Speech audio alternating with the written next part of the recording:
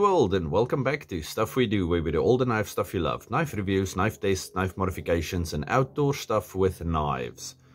Today we are doing a fun knife for Fun Knife Friday. Now this thing I showed about 2 years ago, but it does not seem like anybody actually watched it back then. But anyway, this knife. I've had this for quite a few years. Zirconia knives. Okay, and then there we have the ZR02 for whatever zirconia is. And this was at the Good Shed Trading. So if you live in South Africa and you know where Mossel Bay is, it's like a big indoor flea market. Okay, so I bought this thing.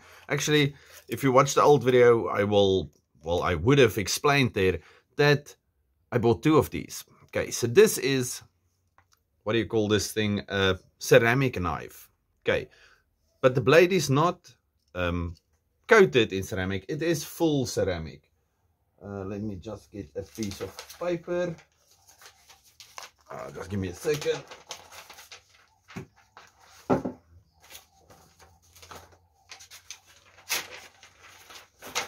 Sorry for that. Okay, so this thing, I have never sharpened this. Okay, I have not really used it for a lot of things, I must also say, because I'm terrified of carrying this knife. Because the other one that I bought, because this is just ceramic and not something coated in ceramic, this thing can snap like nothing. Okay, and it's not a very thick piece, if you see there, it's extremely thin. Now, like I said, this thing is super sharp and it is super light, and the only thing magnetic here is the little pivot and the little chain at the back. So the rest of this thing is nothing. Okay.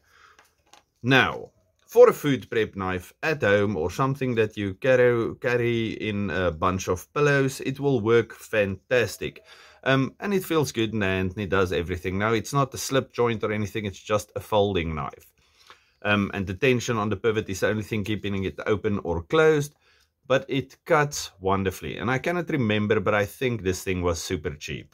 Anyway, so this is the definition of fun. Because it's fun, but it's quite useless in real life. Like I said, you can use it, but if you're going to cut through a potato and you twist it halfway, you're going to break the blade. So there we go. A bit gimmicky, a bit whatever, but it's still fun. So I'll try to cut something with it today. If we have a braai, I'll show you, but at this stage we have nothing planned. So that is me for a very quick Fun Knife Friday. All of you out there, stay safe, happy, and have a good one. Goodbye. Oh, sorry, and if I still have you here, and you're not subscribed, please do that. I'm heading for 2,000. I would like to get there sooner rather than later. For no real reason, it's just, it sounds cooler than saying I have 1,000 something. And then also, please follow me on Instagram at Knife Stuff We Do. Now it's me. Bye-bye.